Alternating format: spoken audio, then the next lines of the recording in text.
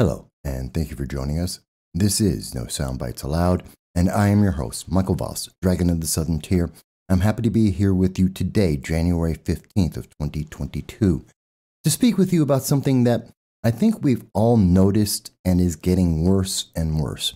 An issue that is affecting each and every one of us, whether we pay attention to politics or not, whether we enjoy one form of entertainment or another. It doesn't really matter. There is a collision, and I think we all know it, and it's getting worse. It's not getting better. And we want to talk a little bit about that, and we want to hear what you have to say about it. But first, we do want to mention, if this is the first time that you are seeing our channel, we welcome you and thank you for being part of our audience. We do long-form political commentary, and every Sunday at 2:30 p.m. Eastern Standard Time, we do a live stream with you. We reach out on all social media that the internet overlords will allow to be able to receive your chats, your tweets, and your phone calls from anywhere in the world to tell us what you think, to hear your voice, because we believe in the First Amendment. We believe in free speech, not just for Americans, but for everyone. Because no matter what your government thinks, no matter what the internet overlords think, you have the right to speak. And we hope that you will share that with us every Sunday at 2:30 p.m. Eastern Standard Time to tell us what you think about the issues that are affecting us all. We like to take our downtime seriously. We like to enjoy our entertainment. In particular, we like to play video games. It's one of the things we enjoy, and you may have seen it, seen some of the videos we've done on it. We're very bad at video games. Doesn't matter though. That's what we like to do. It's something we enjoy, and many people enjoy watching us play video games badly. That's fine. It's entertainment. It's meant to be a distraction to take us away from the politics of the day. But we've been seeing over the last several years more and more, whether it's in music or in movies or in video games or cartoons, even when we're watching sports, we see more and more that our entertainment is political, that we are being forced to have to look at politics every time we look at any aspect of what's going on in terms of our entertainment. And that has been getting worse. I think we all will agree with that we are seeing this over and over again. The things that we take as recreation are things that are becoming political. And it's even beyond just talking about video games or movies. We see this in just the foods that we eat. You just can't escape it. And I understand. By all means, we are a political commentary channel. Absolutely, we speak from the right. We're right-leaning. At the same time, when we try and take our downtime, when we try and relax, when we step away from the politics just to enjoy something for the fact that we enjoy it, we can't do it anymore because we're being told over and over again, if you don't agree with a political point of view, well, you're sexist, you're evil, you're a racist, you're a phobe and an ist, all kinds of things. And we saw that most recently come to its head when G4, a reboot of the G4 TV, a channel on entertainment talking about video games that ended in 2013 and has come back and has been reborn. And the new version, G4 TV, been around since October of 2021. Their host, Indiana Black, this week came out and decided to tell her audience that if you don't agree with her politics, if you don't agree with her political preference, well, then it's your fault. You are a sexist because there's sexism in gaming, and her not being bangable, well, that's your problem. That's your fault. How dare you not consider that?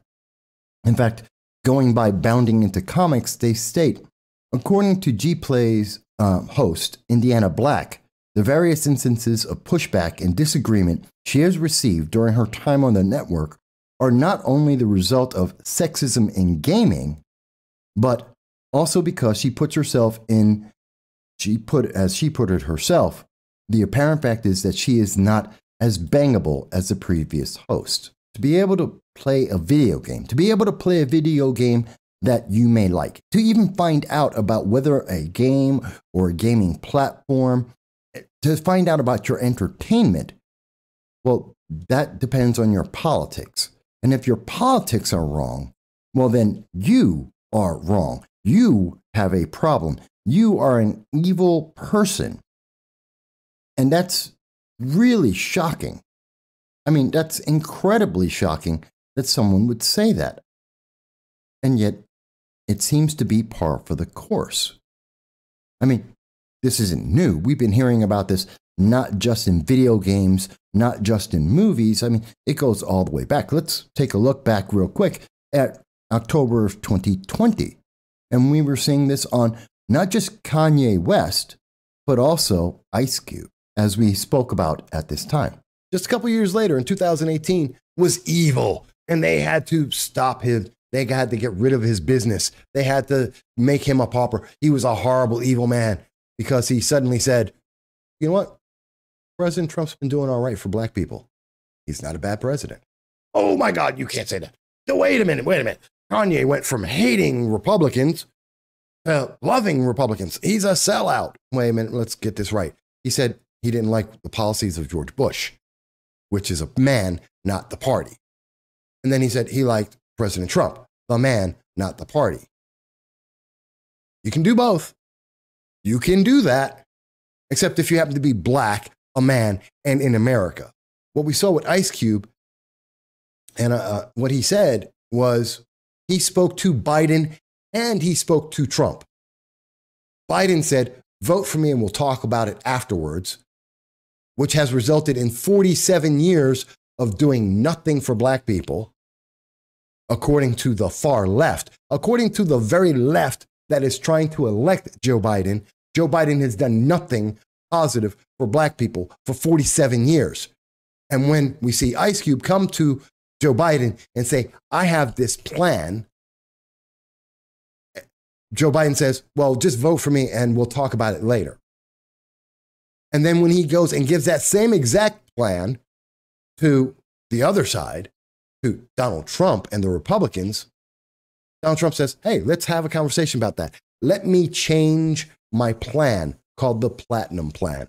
He changed his plan. He took action immediately. He did something.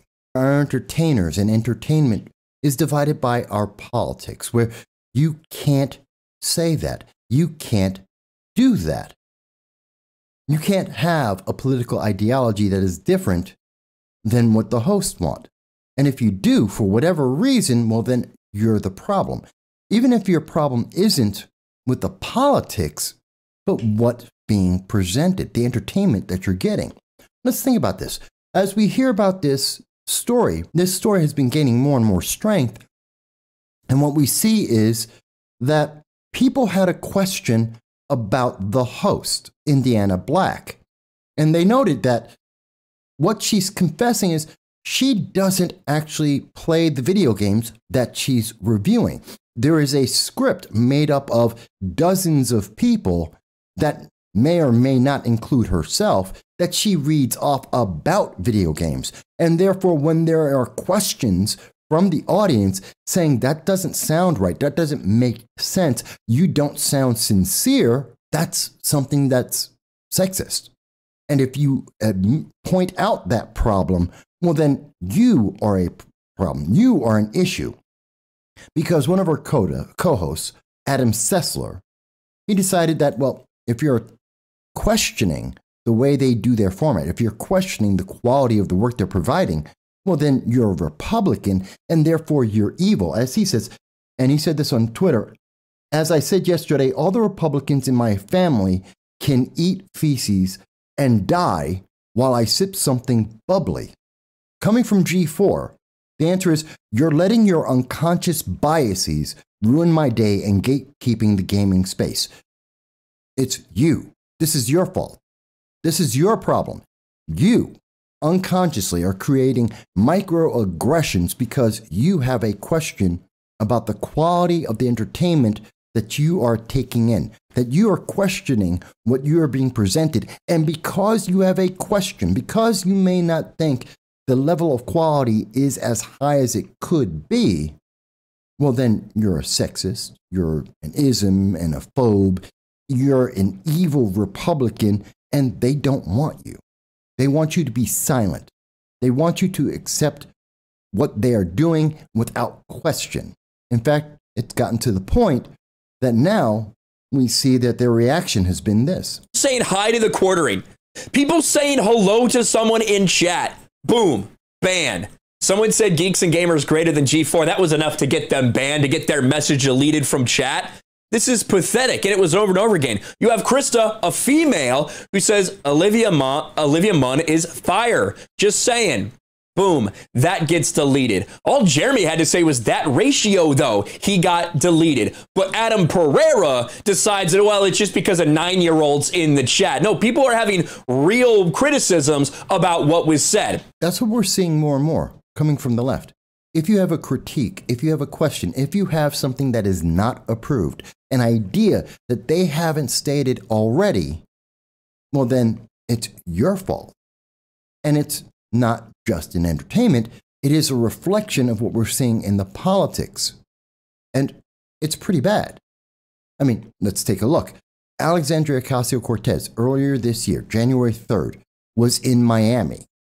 And we know that there was a big furor because she was in Miami maskless. She was running around Miami without any masks on, and she decided, well, that's perfectly fine. Even though she insists that if you're in New York State, where she represents the New York 14th District, well, you must wear a mask. You must be vaccinated. You must do what the government says. You cannot question it. There is no dispute. You must do what they say because of the government. And she ran around Miami for days without a mask on.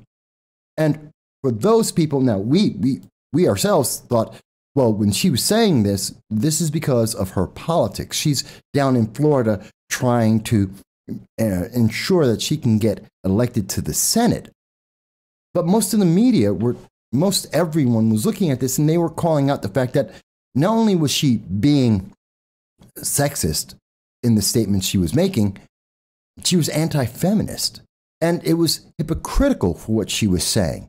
Even when we look overseas, it was that obvious that people from other countries, in this case the United Kingdom, were looking at the situation and pointing out that Alexandria Ocasio-Cortez was being duplicitous. And her cover story, her answer to this was, well, if you have a question, well, it must be because of sexism. It must be because you want to have sex with her. Again, it's a microaggression. It's your fault. It's you. How dare you? How is it any different from what we're hearing in G4, where we are being told, well, it's your problem. It's your microaggression. Again, we're seeing this in every form of media that we have seen, that you cannot question this. You cannot have any opinion about this. In fact, it's so bad that we have seen it get to the extent where individuals who have certain political ideologies are willing to tell people that not only can you not do this based on the color of your skin or based on your gender and sex, but that they will do anything to try and change your opinion to force you into their point of view. Think I'm kidding? How about when we saw in 2020, October of 2020, Chelsea Handler talking about 50 Cent? And this is what she had to say at the time. And I had to remind him that he was a black person, okay, so he can't vote for Donald Trump. Let me stop there. Did you just hear what she just said?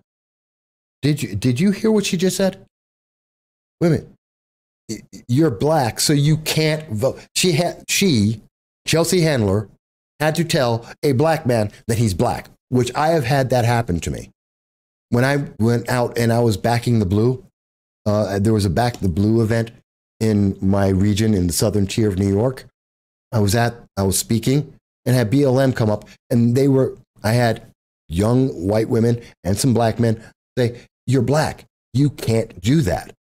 I'm like, I'm an American. I can do anything I want. But according to Chelsea Handler, according to Joe Biden, according to people in this mindset, whether it's BLM, Antifa, the Democratic Socialists, they're telling you, you can't do that because you're black. I would love to hear what the response would be when they come out and tell a woman, you're not a woman, you can't do that. For every woman that's out there and everyone who's making their vote, remember, they're defining what you can do. If you think that was the worst thing they said, no, wait, it gets worse. Listen to the rest of this. And that he shouldn't be influencing an entire swath of people who may listen to him. So not only are you black, not only can't you vote for someone, you can't tell other black people that they have a free choice, that they have a choice in America. Imagine someone saying, hey, you're white, you don't get to vote. And if you do decide to vote, you're going to vote the way I want you to. Okay, but she gets even worse. Because he's worried about his own personal pocketbook.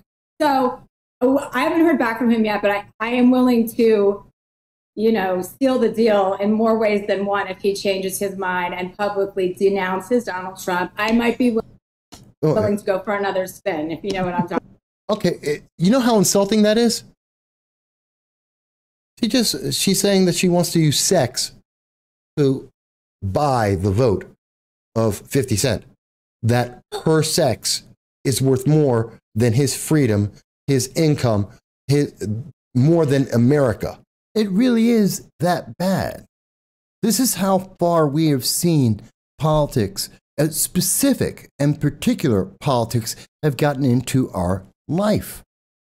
And this is something that is being taught to our kids every day. If you're a student in high school, and if you're in college, this is being reinforced day after day after day in class after class. In fact, we talked a little bit about it when we were covering what happened at SUNY Broome in the southern tier of New York, when we had a program teaching kids a very specific point of view, that you could only think one way. If we restrict the way people get to speak and what they get to speak about, then we don't get the net outcome of the best outcome, of the correct outcome, if a correct outcome exists.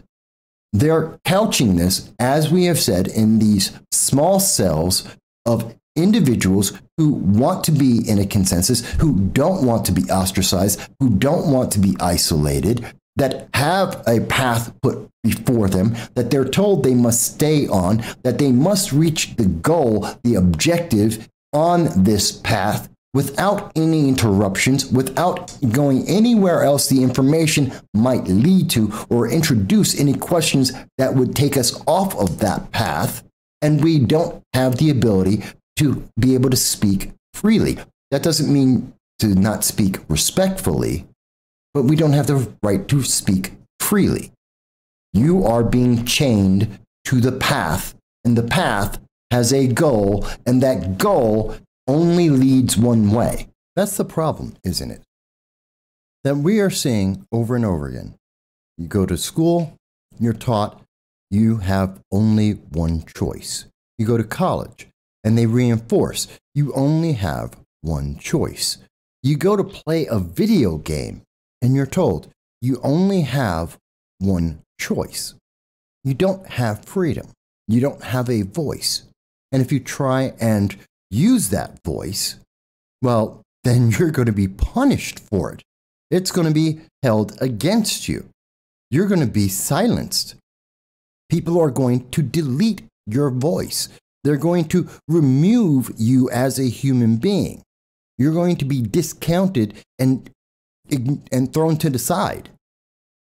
Whether it's in music or in movies or TV shows or video games or sports, you don't matter. The message matters. And it's the message that's been approved by a small group of people that have nothing to do with you. And if you have any question, if you have any doubt, you are the person that's a problem. You're at fault. You've committed a microaggression. You are an ist and a phobe. How are we supposed to enjoy entertainment? How are we supposed to relax? How are we supposed to regain our energies and refocus and approach issues that affect us all in some kind of constructive way when we're never given a chance to calm down, to reflect, to think, or more importantly, to gather our energies and approach things from a new point of view in a new way? Look, I understand. I play video games. I play video games just like everybody else. I drink Coca-Cola. I actually drink Pepsi, but I drink soda like everyone else. And I want to play video games and watch movies and have entertainment just like everyone else. Why is it that whenever I'm trying to just relax, I have to be told that everything I'm doing, if it isn't approved, is a microaggression? That if it isn't what was approved, what has been told to me, what has been allowed for me, if I'm not doing what I was told and programmed to do, well, then I am a problem. How can you say that? Especially in America, a nation known for individual freedom, for individual choices, to be able to speak about the things that we believe, whether or not anyone else agrees. On this channel, you don't have to agree with us. But if you're a member of the left, if you're part of the Democratic Party, the progressives, the Democratic Socialists of America, then it seems more and more you don't get a choice on that. You must agree. The choice has already been made for you. If you're black, you can't vote certain ways.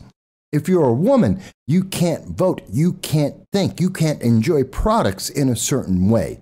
If you're straight, you can't enjoy products in a certain way. These are all problems. You don't have any other option, according to these people. Is it any wonder that so many people are running away from organizations like G4 TV? They're abandoning certain video games and series while they won't go to movies like Terminator, Dark Fate or Dark Territory. That people reject these things en masse because it's not what we want, because it's not freedom. This isn't China or North Korea or Russia or Venezuela or Cuba. We're not beholden to the Democratic Socialists of America. And every answer to every question about our lives and what we are doing, the answer to everything isn't just microaggression, sexism, feminism, intersectionality, critical race theory, gender identity politics. That isn't the answers. Everything isn't just, well, you disagree, so you must be evil.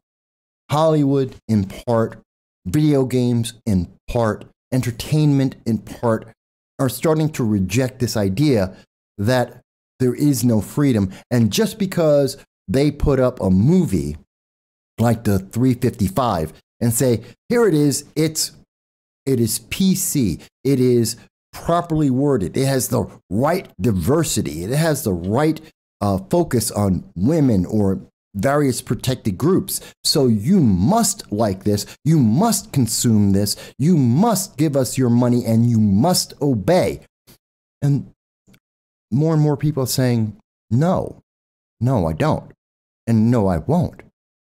And we should say that. We go to entertainment to take ourselves away, to recharge our batteries, to give ourselves an opportunity to reflect, to really focus ourselves so that we can approach the problems of day-to-day life in a better way. It's up to you. You can do whatever you want. If you want to be part of that program, you want to support it, fantastic, please do. That's your choice. I won't. I like the original G4. I don't like the new version. I don't like people who tell me that I have no choice and that my decisions and my preferences are somehow invalidated because of their political preferences. You're under no obligation to agree. You're under no obligation to accept things as I see it, as this channel sees it, as my political preference may want you to. But you know what? That's your freedom. And I believe in your freedom be above and beyond everything else. We can't accept this anymore. We really need to step up and say to Alexandria Ocasio-Cortez, Cori Bush, Indiana Black, G4, Adam Sessler, to Chelsea Handler, and so many, many others. You don't get to choose my life for me. The government doesn't get to choose my life for me. Whether that's my choice in entertainment, in a movie, a video game, characters that I like, movies and stories that I enjoy. It doesn't matter what aspect of my life it is. I'm an American. I'm an individual. I get to make choices. You don't have to like them. You don't have to agree with them. But God forbid you don't allow me to have them. Maybe you disagree. Maybe you think, Mike, no, you just don't understand. Maybe you say these microaggressions are real. Maybe you say that this is a problem and we need to do what is approved. That's fine. You may think that. And if you do, please explain to me why. Because what I'm seeing is the destruction of not just America, not just society, but individuality. And I think that's a problem we really, finally, need to stand up and say no. But again, if you disagree, we're actually happy to hear your voice. We want to hear what you have to say. We look forward to seeing your comments, and we hope that you'll join us in our live stream on Sunday at 2:30 p.m. to tell us what you think about this and the other issues that are affecting our nation and our world. We thank you, and we hope you'll be well.